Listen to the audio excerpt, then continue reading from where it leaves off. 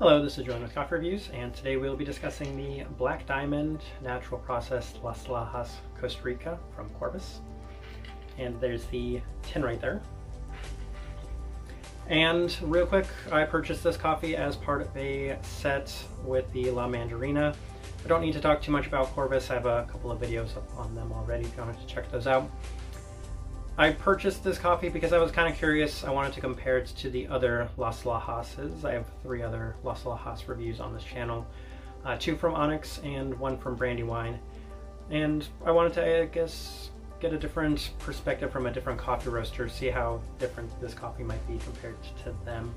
So I'm going to talk about all 4 of them at the end of this video, kind of compare. I'm guessing this might be my last Las Lajas of the year. And this is day 14. Alright, let's talk about this one specifically. So, day 7, bit of a slightly subdued black cherry, nothing overly prominent, and it was a nice full-bodied coffee. After that day I decided, you know what, I want to experiment with this coffee, and I experimented with this coffee. I put it through the cone filter, very rich, full-bodied black cherry, really nice. I really enjoyed it on that day. And day 11 I brewed it with Corvus's recipe on their website, and I felt like it was better through the cone filter. That day it was a slightly more acidic black cherry that I was getting. And then day 13 I was getting a little bit of a kind of chocolatey wine in addition to that black cherryness, but obviously the black cherry was the most prominent thing throughout this coffee. In a straightforward, most easy way to describe this coffee, I would say like a black cherry cake, maybe a slight Dr. Pepper. Some kind of nice, unique, different flavors that I wasn't getting as much from the other Las Lajas Costa Ricas. Both of them were so different compared to this one. I'll go ahead and put up the tasting wheel right now so you can see what I was getting. And the 2 things that will jump out on this chart are obviously the berry fruit and the lingering finish. So technically cherry is a berry fruit, that's why it's as high as it is. This coffee lasts quite a bit, definitely a long-lasting lingering finish, which is very nice. I enjoy it quite a bit. Other things kind of high, the sweetness, acidity, and florality in this coffee. And the bitterness and smokiness, they're at a level 3, but I don't see those as negatives. A lot of the time I don't enjoy the bitterness and smokiness in coffee. I like my coffees to be a little bit more clean than that, but I thought that actually balanced this coffee really well. I think just the roast profile as a whole made this coffee really nicely balanced. You look at this tasting wheel here, and you have a couple of things at level 4, but nothing below a level 2, and everything else would be a level 3. So just overall in this tasting wheel, really nice balance on this coffee. And this gives me an opportunity to compare it to the other 3 Las Lajas I had had, and this is probably the part I was most looking forward to in this video. Those 2 Las Lajas I had had from Onyx both were natural processed, and they were both slightly lighter than this coffee. And with both of those coffees, they were very similar. I liked the SL28 a little better, but they were very fermented cherry, very red fruit forward, like so many cherries and a bit of raspberries in both of them.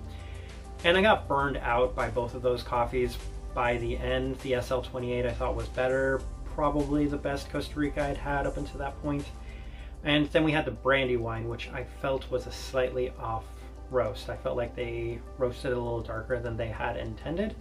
This is mostly because the person that worked at the place that sold me the coffee said that first time he had tried it, it wasn't that like roasty, it wasn't that dark, and he wasn't expecting the batch he sold to made to be that way. So again, I felt that one was darker. It was definitely darker than this Corvus, but by accident. That's not what they were intending with their coffee.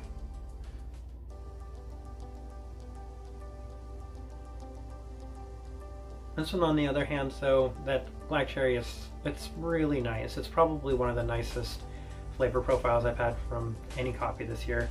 The great balance on this. This is, again, one of those testaments to how good Corvus is and how slightly underrated they are.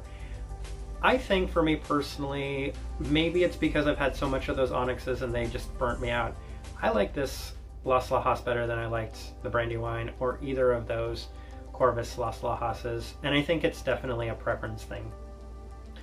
Straightforward, the flavor profile and the tasting wheel that we're probably seeing in those Las Lajas are traditionally something I go for, you know, very bold flavors, you know, that very strong natural kind of component to it, whereas this one's more balanced, and I typically prefer the like extreme strong fruit flavors. The balance of this coffee was just better for me. I really did enjoy this coffee. To my surprise, I thought I was done with Las Lajas for the year, that I couldn't drink anymore, but this coffee right here actually did a very good job and salvaged something that I thought I just couldn't drink anymore. But you know, there's Corvus. Sometimes they will just really surprise you with how good they can do their own coffee. So great job, Corvus. I'm going to leave my discussion of this coffee at that. If you've tried this coffee as well, please let me know what you thought. And since this is probably going to be my Las Lajas video for the year at least, tell me what you thought about the Las Lajas this year, given how popular it was. If you're enjoying the content, like, subscribe if you're not already subscribed. But this right here has been a discussion of the Black Diamond Natural Process Las Lajas Costa Rica from Corvus. Thank you for watching.